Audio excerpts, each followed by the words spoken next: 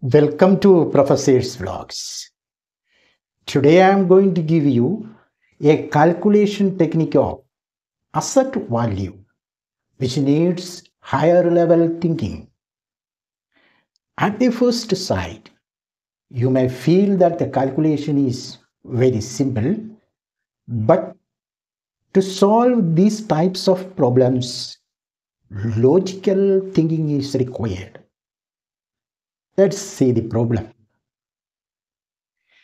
A machinery of the book value of 40,000 was disposed of for 17,200 in part exchange for a new machine costing 31,600. The net invoice of 14,400 was passed through the invoice book. Explain the accounting treatment. This is the problem. Let's analyze the problem. I'm going to give you 5 analysis points. Point number 1. An old machinery has been sold here. Book value of the machinery sold was 40,000. Its sales price is 17,200.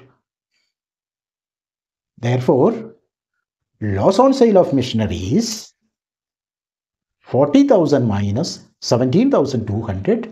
Answer is 22,800. This loss on sale of machinery 22,800 should be debited in the profit and loss account.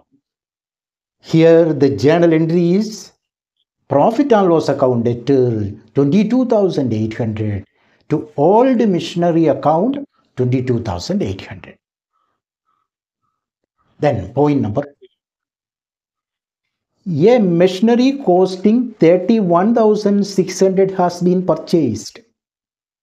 Therefore, a new machinery account should be opened in the books of accounts. New machinery account should be debited for 31,600.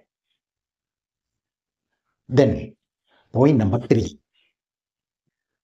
What should be credited when passing journal entry for the new machinery account? That needs logical thinking. Cost of the new machinery is 31,600. Old machinery has been exchanged for 17,200.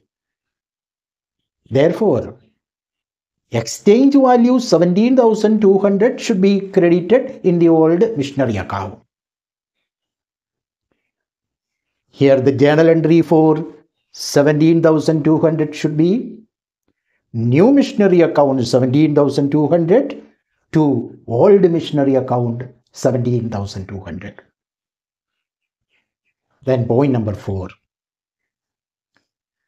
Cost of the new machinery is 31,600.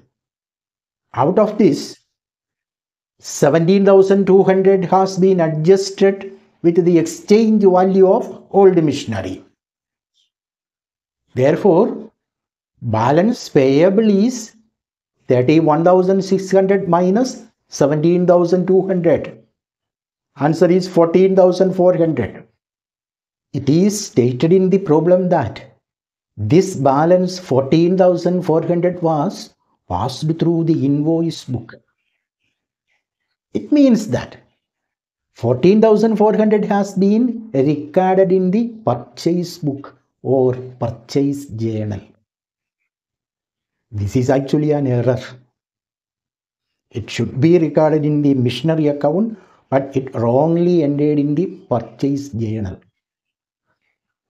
It should be debited in the machinery account, but by mistake it stands debited in the purchase account.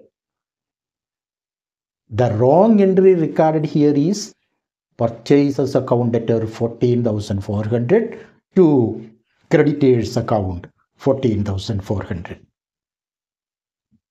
In order to cancel this wrong entry, We should nullify the amount debited in the purchases account. Therefore, the rectification entry should be new machinery account debtor 14,400 to purchases account 14,400. Then point number 5. When we combine journal entries of the new machinery arrived at point number 3 and point number 4, we will get a combined journal entry, that is new machinery account debtor 31,600 to old machinery account 17,200 to purchases account 14,400.